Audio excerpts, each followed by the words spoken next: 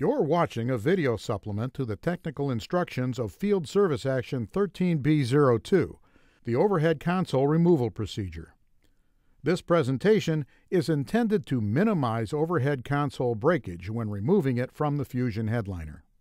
Once the headliner has been removed from the vehicle, place it on a clean bench and disengage the rear overhead console attachments by pushing up on the console from the interior side of the headliner while holding the headliner bracket in place.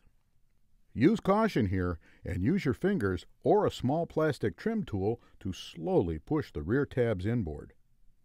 There are two of these retaining tabs on the overhead console, one on each side. Be sure to press both of them inboard to release them.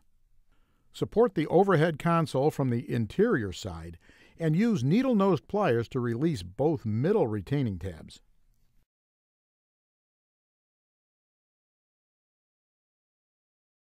With all of the tabs released, apply a gentle downward pressure to free the console. Rotate the rear of the console downward to access the electrical connectors, disconnect them, and remove the overhead console from the headliner.